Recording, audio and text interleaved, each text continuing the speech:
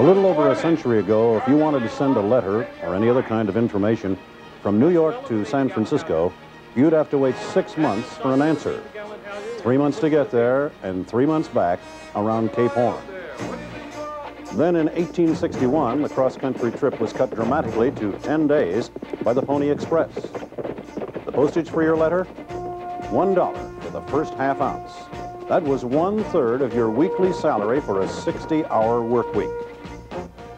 19 months later, though, the telegraph came along and the Pony Express galloped into the sunset, never to be heard from again.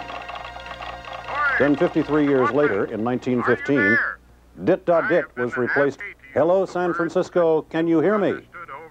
And the transcontinental telephone call had arrived, followed by the transatlantic service in 1927. Hello, I'm Floyd Calber, and that's not bad when you think about it. Just one lifetime between a letter in a Pony Express saddlebag and a direct line to London town. But we've come even further since then. Communication has gotten so much easier, cheaper, and faster that we're almost inundated with the amount of information that's available to us. Information explosion, one of the world's newest and most respectable cliches. But there's a problem. Information is like potato chips, and once you get started, you want more. If you're buying a car, for example, that's $6,000, $8,000, $10,000 you're spending. And you want as many facts as you can get. So you consult all the available information, depending on how much time and energy you have, of course. And it can be quite a job. Wouldn't it be so much better, so much more convenient, if you could just sit at your home or in your office, press a few buttons, and have the information you want come into you, instead of your having to go out for it? Of course it would. That's why so much interest is being shown by many of the leading industrial nations of this world. It seems the time has arrived for the development of an electronic information service, EIS. Sweden, England, France, West Germany, Canada, Australia, and Japan are testing such systems. England has 3 different types working: Oracle, CFAX, and Prestal.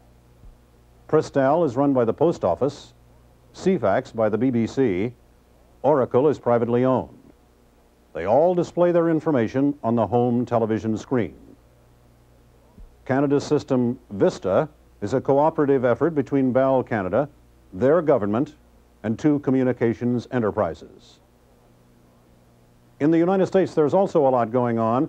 GT&E has purchased the rights to Prestal, while the Knight Ridder newspaper chain will soon be trialing a system in Coral Gables, Florida, that also uses telephone lines. 2 CBS affiliates are experimenting with a TV overlay idea in Salt Lake City and in St. Louis. And Cube, Warner Communications' 2-way coaxial cable transmission system, has 30,000 subscribers in Columbus, Ohio.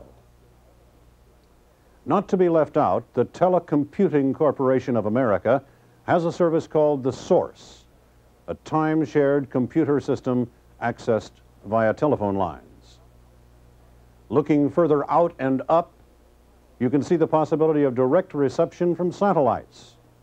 All that's needed is an affordable rooftop antenna dish.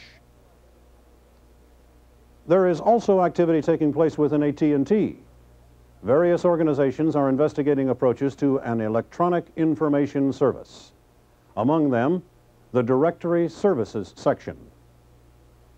You know, directory is a big business. There are 16 billion references to the white pages every year, 17 billion to the yellow pages. Directory revenues are over $2 billion annually now. They are expected to reach $3.4 billion in 5 years. And the white and yellow pages listings databases are mechanized. The basic question we all face is, can an electronic information access and retrieval service be offered to the public that will be widely accepted, have long-lasting value, and therefore be profitable? Addressing this question, Directory is now in the process of conducting a concept trial in the Albany area of the New York Telephone Company. The trial, which began August 24th, 1979, will end January 31st, 1980. The system's three components are a host computer where the databases are stored, terminals in homes plus businesses, and the telephone network which connects the databases with these terminals. The home of New York Upstate Directory Operations. This is the computer room, and in here are stored over 800,000 listings covering a 10,000 square mile area. All of the white page listings for area code 518, all of the 518 yellow pages headings, listings, and brand names, and the Manhattan yellow pages, headings, listings, and brand names segmented by consumer and business-to-business heading. The equivalent of over 40 directories in printed form. The computer also stores up to 250 personal numbers for each trial participant, plus 12 important numbers such as police, fire, and ambulance, and a set of 5 public announcements that are changed 3 times daily. The weather for local and travel purposes, sports, Dr. Joyce Brothers, and for all of the Pisces, Aquarians, and Scorpios out there, the daily horoscope. We'll show how these services are accessed in just a few moments. In addition to changing the public announcements 3 times daily, since the emphasis is on service, what can an electronic medium offer that printed pages cannot? The personal numbers are changed at the user's request, while the white pages listings are updated daily and the yellow pages monthly. In contrast to the once-a-year printing of the directories, the electronic service is more up-to-date, more accurate, and more usable. The control center, where the day-to-day operations of the trial are conducted, the supervisor's area, and the test area, where the data specialists are preparing the 2 terminals being used in this trial for the next group of participants, both business and residential. The business participants total 8, who never change throughout the trial, while the residences, 12 at any one time, change every 3 weeks, totaling 72 homes. The user population for this concept trial comes to about 200 individuals in 80 different locations. The participants were selected by an independent research firm with 2 main criteria in mind. 1, their expressed need for information. 2, their willingness to participate in the trial. Hello, Mrs. Johnson. This is Mary LaPointe from New York Telephone. How are you? Fine, thank you. I'm calling to ask if 2 p.m. tomorrow would be a convenient time for our trainer to come out to your house and show you how to operate the terminal that was installed yesterday? Fine. Pam Gale is her name, and she'll be out to see you at 2 p.m. tomorrow. One of the service representatives who keeps in touch with all of the participants. And this is Pam Gale, the trainer who will go out to Mrs. Johnson's house tomorrow. Hi, Pam. Hi, Floyd. How long will the training session take tomorrow? Between 20 and 25 minutes. What's been your experience so far? Have many of the users found the system difficult to operate? No, not at all. As a matter of fact, a number of children have been using the terminals, and they haven't had any trouble at all. Fine. Let's see how the training is done. All right. Mrs. Johnson, to access your terminal, you just turn the switch located on the right side of the credenza. Right.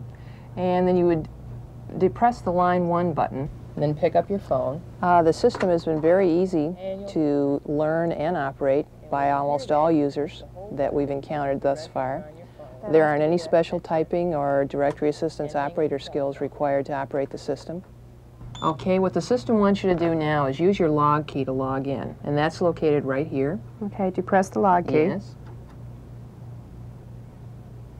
And that brings you to the screen that asks you for the terminal identification number, which in your case is 161. So I type 161 in? That's right. And as we talked, it's 161 for this terminal, and you just put that in, as well as your user type, and you're the wife, which is a B in this case. This brings you to the main menu, which has the 5 features that are associated with the Electronic Information Service. And the first 2 I wanted to show you are the important numbers in the personal directory. Okay, these are the ones that we mailed into you. That's right. To look at the first one, which is the important numbers, you would just hit the A. All right, so in other words, that would be my letter A. That's right. And these are the 12 numbers that you gave us that you wanted included in your important numbers list, doctor, fire, police. And you can automatically dial any of these numbers from this screen, which I'll show you a little bit later. To get back to the personal directory, you would just go back through main menu, which is located here. Okay, so I'm going to hit a D. That's right. Do you remember any of the names that you put in? Yeah, I have several friends with an M. All right, let's try that one. We put an M, and you gave us some Martins and some McLucases. Okay. And that's all you do for personal directory. The other features that are available, I'd like to show you. You have to go back through main menu again. And the yellow pages that we have in the system are for the 518 and the 212 area. The system is very powerful and very fast. The response time has been about 2 seconds for each access. You live in the Albany area, so let's look in Albany and vicinity, which is an A. And we'll look at something in the city of Albany. So you would have to key an A, and then you just put in the first 3 letters for Albany. ALB. ALB. And after you do that, you press the return key. The next screen that it'll take you to asks you for a Yellow Pages business category, which is a Yellow Pages heading. And if you wanted to know all the florists in Albany, you would just type in florist in this category. And again, your screen tells you to start search. And you will alphabetically then get all the florists in the Albany area. It tells you there are 6 screens, and to get to that other screen, there's a page forward key up here. And you can look through as many as you like. All right, now these are all the Albany florists alphabetically. That's right. There's one other feature in Yellow Pages I'd like to show you, so go back to main menu and back to Yellow Pages. So I hit a B. Right. Again, we'll look in Albany. Okay, for A. And the city town of Albany. So I hit A and then ALB. Good. Okay. And then press your return key. You'll notice there's a business category, a brand name file. If you wanted to get your car repaired and you wanted to know the authorized dealers in Albany, what kind of a car do you have? Datsun. Okay. Why don't you press the return key to get to brand name and just type in Datsun. And that'll give you the Datsun dealers in Albany. You would then depress the start search key. Okay. Yeah, there's the one that we bought our car from. Okay. Why don't we give them a call? I mentioned there was an automatic dial feature on here. I want to show you how you can do that now. And what we'll do, we'll call them and you can ask them how late they're open tonight. Okay? It tells you to dial a number. You just press the dial key. And you type the letter that's associated with the number that you want to call, which is B. Okay, your telephone will ring. You depress the line 2 button, pick up your phone, and you'll hear some ringing in there. And what's happening is the computer is dialing a number and it'll call you back. And then when they answer, you can just ask them how late they might be open. A popular part of the system has been the auto dial feature. This is where the customer can automatically dial a number that appears on the screen. Yes, could you tell me how late you'll be open this evening, please? Thank you. Until 9. Thank you. Okay, and that's all you have to do to automatically dial a number. And you can use the auto dial feature on any of the screens that have telephone numbers on them. The other thing I wanted to show you was white pages, and you have to go back to main menu to get there. Okay, and white pages would be C. That's right. And white pages is broken down into business, residence, and government listings. So let's look up someone you know, like your father. So we look in the residence listings, which is B. Okay, and put in the information that you know. All right, so Castleton, and that would be CAS? That's right. And last name? And first name? That's about all you need. Okay. Do you know what street he lives in? Yeah. You just need the first initial. All right, and then house number? The first digit. Okay. And start your search. That's it. Okay.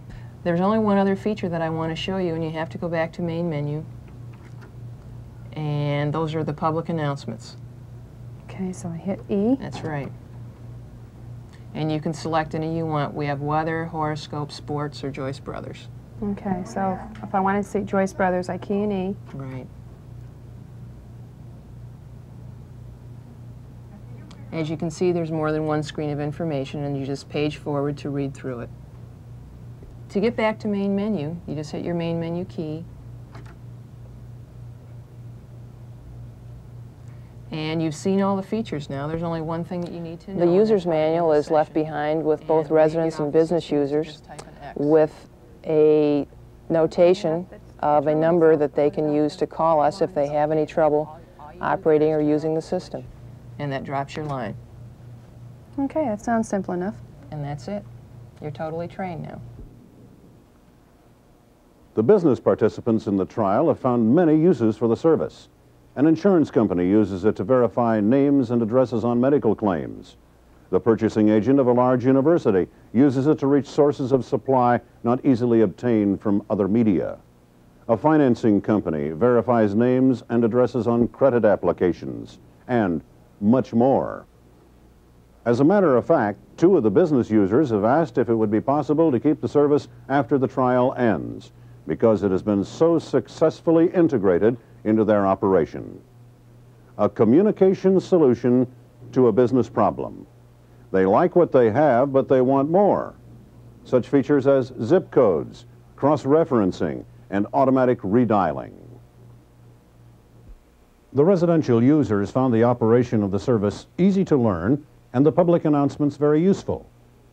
But it would be overstating the case to say there are no unfavorable responses. They feel the terminal is too large for their homes, and they dislike returning to the main menu. They would like to access other screens during auto dial. The business users also feel the terminal is too large and are having problems accessing the desired Yellow Pages heading, just as they sometimes do with our printed product. Valuable input to us for the next trial, where the depth and scope of the Albany trial will be broadened with a larger user population, a smaller and more attractive terminal, additional services and system enhancements such as color, graphics, animation, textual advertising information about products, prices, and specials, and other features now under development. From what has been seen so far, EIS, Electronic Information Service, is an exciting prospect. Will it be widely accepted? Will it have long-lasting value? Can it be offered profitably? We don't know yet, but we're working on it.